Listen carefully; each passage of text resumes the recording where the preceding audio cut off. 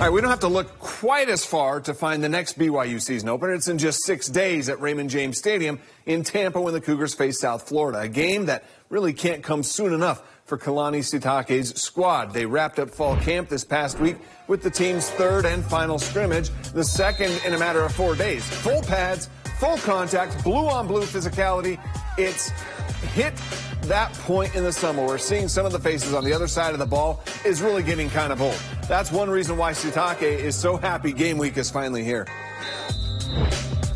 It's exciting. This is when it starts to get really fun, you know. We're sick of playing against each other. We want to play against somebody else, and this is the right moment to end camp, and let's start putting all our efforts and our energy focused on South Florida. Hall, Nakua, Romney, Brooks, that offensive line, et cetera, right? With all the attention BYU's offense is getting, it was the Cougars' offensive coaches that were actually quick to make sure everyone knows how good the defense is this year. They've been going against them every day since fall camp began, and they believe that it's because of the defense that BYU's offense is actually getting as much attention.